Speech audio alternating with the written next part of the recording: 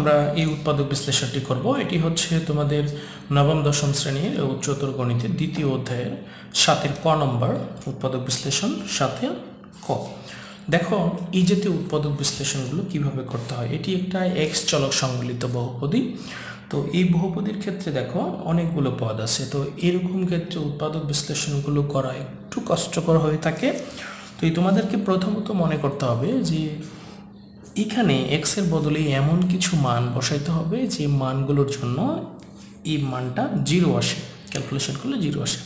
তো প্রথমত যেহেতু এটা এক্স এর বহুপদী, তুমি চাইলে এক্স এর বহুপদী ধরে নিতে পারো, এটা এফ অফ এক্স ধরে নিতে পারো, পি অফ এক্স ধরে নিতে পারো, ধরে নিয়ে এভাবে করতে পারো। তো প্রথম অবস্থায় আমি একদম সহজভাবে তোমাদেরকে একটু দেখাচ্ছি বাই ক্যালকুলেটর ইউজ করে কিভাবে করা যায়, খুবই সহজ। তো প্রথমত তুমি যেটা করবে, ক্যালকুলেটরের মাধ্যমে এই ইকুয়েশনটাকে উঠাবে। তুমি পুরা বহুপদীটা উঠাবে এক্স টু দি পাওয়ার 4। দেখো এই যে আলফা এবং এই যে এক্স, তো তুমি কি করবে, আলফা এক্স পাওয়ার দিলে 4, এক্স টু দি পাওয়ার 4। দেন তারপরে কি আছে, x to the power 4 plus 7x cube, alpha x আমি কিউব দিয়ে দিলাম। এরপরে দেখো প্লাস 17x স্কোয়ার, 17x দিয়ে আমি স্কোয়ার দিয়ে দিলাম, plus 17x alpha x plus 6। দেখো বন্ধুরা, আমি পুরো ইকুয়েশনটাকে ক্যালকুলেটরে তুলে ফেলেছি। এখানে যে ইকুয়েশনটা আছে সেটাই ক্যালকুলেটরে ওঠানো হয়েছে।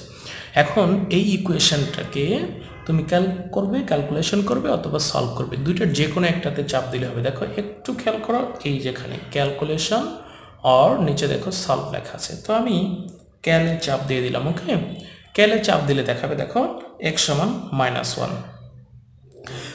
বা x সমান 0 থাকবে। যেহেতু অঙ্কটা মনে হয় এই ক্যালকুলেটারে আগে ক্যালকুলেশন করা হয়েছিল, তাই -1। তো আমি প্রথমত x সমান 1 দিয়ে দেখলাম, x সমান 1 ইকুয়াল দিয়ে দেখো কত আসবে, 48। তারপরে x সমান 2 দিয়ে দেখব, সরি, তো যেহেতু এটা চলে গেছে, দেখো আবার ক্যালে চাপ দিতে হবে, দিয়ে x সমান 2 দিতে হবে, তাহলে কত আসবে দেখো 180। তাহলে এখন আমি x সমান 1 দিয়ে দেখলাম 48, তাহলে x সমান -1 দেখি কত হয়, আবার ক্যালে চাপ দিবে -1। দেখো এখানে x সমান কত আসছে, -1 ইকুয়াল করলে কত আসবে, 0। তাহলে দেখা গেল এই যে বহুপদী, এই বহুপদীতে যদি আমি x সমান -1 বসাই, তাহলে বহুপদীটার মান কত হবে, 0 হবে। দেখো বন্ধুরা, এইরকম অঙ্কগুলোর ক্ষেত্রে তোমরা বহুপদী ধরে নিতে পারো। ধরো এটাকে আমি পি অফ এক্স ধরছিলাম, যে বহুপদী আছে সেটা। এই বহুপদীতে আমরা দেখলাম কি, -1 বসালে এই যে বহুপদীটা আছে এটা সমান সমান 0 হবে। তাহলে দেখো তো x এর ভ্যালু কত বসাইছি, -1। x এর ভ্যালু -1 বসে বহুপদীর মানটা কত আসছে, 0।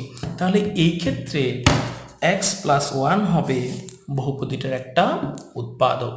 তাহলে দেখো খুব সহজ, তোমাকে দেখানোর দরকার নাই 0 হবে। তাহলে তুমি কি করবে, দেখো এখন এই পদ্ধতি অবলম্বন করবে। প্রথম একটা লাইন গ্যাপ দিবে, পরের লাইনে চলে যাবে। পাওয়ার সর্বোচ্চ ঘাত কত আছে, 4। তো এই সর্বোচ্চ ঘাত 4 যেহেতু আছে, 4 বিবেচনা করে তুমি কি করবে, এই সর্বোচ্চ ঘাত যেহেতু 4, দেখো আমি যে উৎপাদকটা পেয়েছিলাম এটা সর্বোচ্চ 4 বার লিখলাম।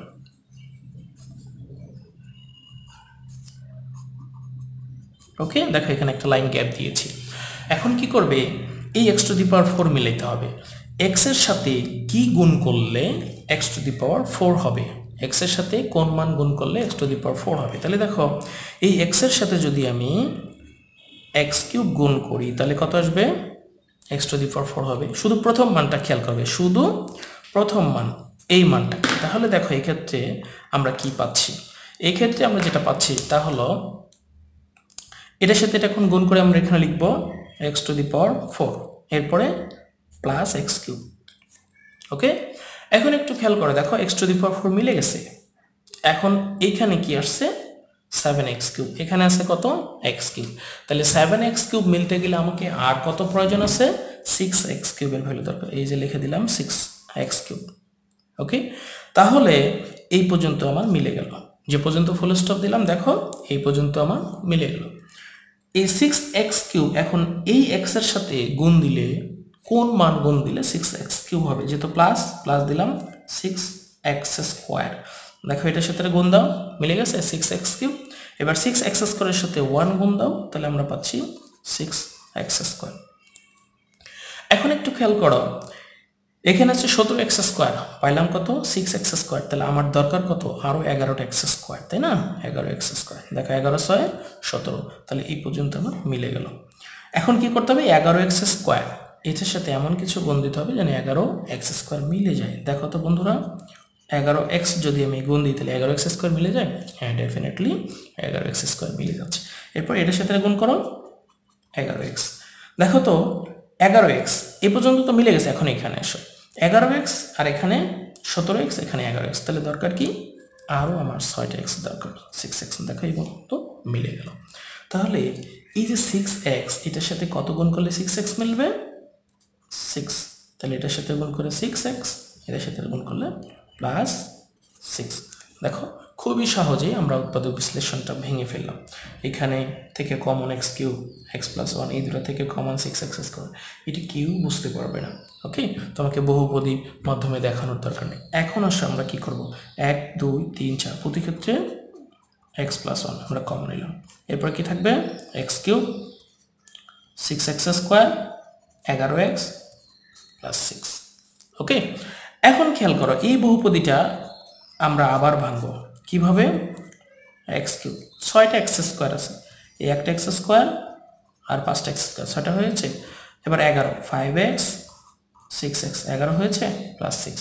ওকে, এখন খেয়াল করো x প্লাস 1 এখান থেকে আমরা কমন নেব এই প্রথম দুইটা থেকে x স্কয়ার কমন, তাহলে এখানে কি থাকবে x প্লাস x স্কয়ার নেওয়া হলো কমন, তাহলে 1।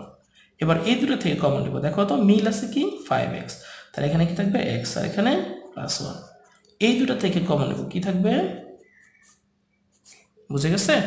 ওকে, তাহলে এখন খেয়াল করো প্রতি ক্ষেত্রে এটা তো আমার রয়ে যাবে x plus 1 x plus 1 x plus 1 common নেব। এবার থাকবে কি x স্কয়ার 5x প্লাস 6।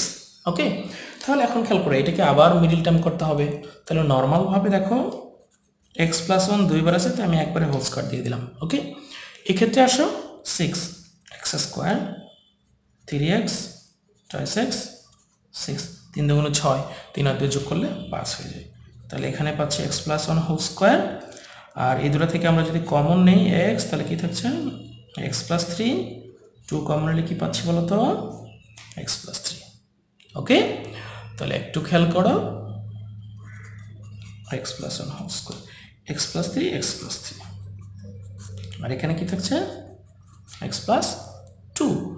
তাহলে আমরা একটু সাজায় লিখি x plus 1 whole square x plus 2 x plus 3, এটি হচ্ছে উৎপাদক বিশ্লেষণ। ওকে, তাহলে প্রথমত কি করবে, তুমি এই বহুপদীটা x এর পরিবর্তে এমন কিছু মান বসাবে যেন বহুপদীটা শূন্য হয়। ওকে, খুব সহজে দেখো আমরা একটু প্রমাণ দেখাই, এরপরের অঙ্কগুলো যখন তুমি দেখবে খুব সহজ হবে তোমাদের ক্ষেত্রে।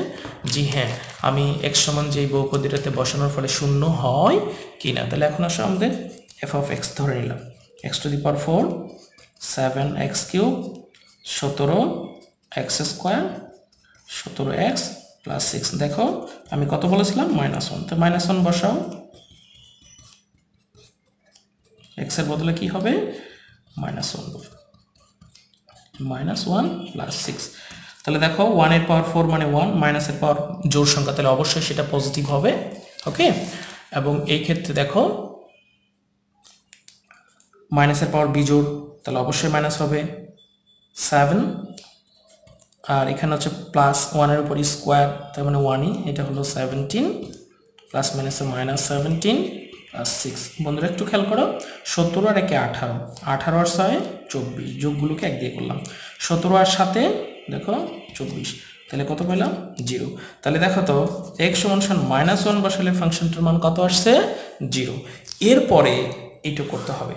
তো এখন যেহেতু আমি জেনে গেছি ক্যালকুলেটর বাই ক্যালকুলেশন, ক্যালকুলেটর দিয়ে আমি জেনে গেছি যে এই বহুপদীতে যে বহুপদীটা আমাদের ছিল, এই যে বহুপদীতে x এর কোন মানের জন্য শূন্য হবে, তা আমি দেখলাম x সমান -1 এর জন্য শূন্য হবে, তাহলে উৎপাদ হচ্ছে x প্লাস 1।